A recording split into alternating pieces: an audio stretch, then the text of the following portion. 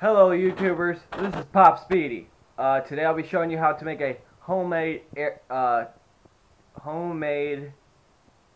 hydraulic. Probably for purposes for this project is cans. I don't know if it'll crush a can. I'm going to find out eventually though.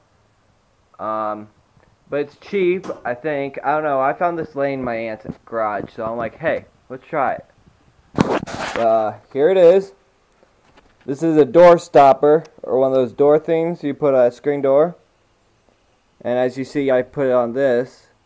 It's not mine, so I'm not going to do anything. But if you're going to do something like this, you probably want to use epoxy, like JB Weld or something. But also you might want to put a ball valve on it. And then something to let the air out, like 2 of them. But yeah. So, yeah, just a little screw, it came off, took it off at the screw and the spring.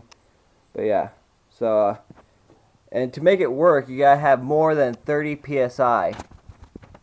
But yeah, so, here, let me show you the video. By the way, I'm doing all this on my cell phone.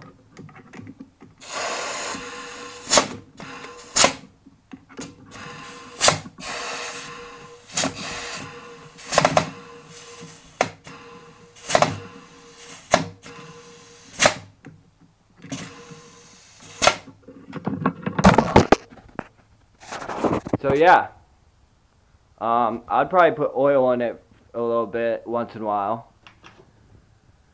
So yeah, Pop Speedy out.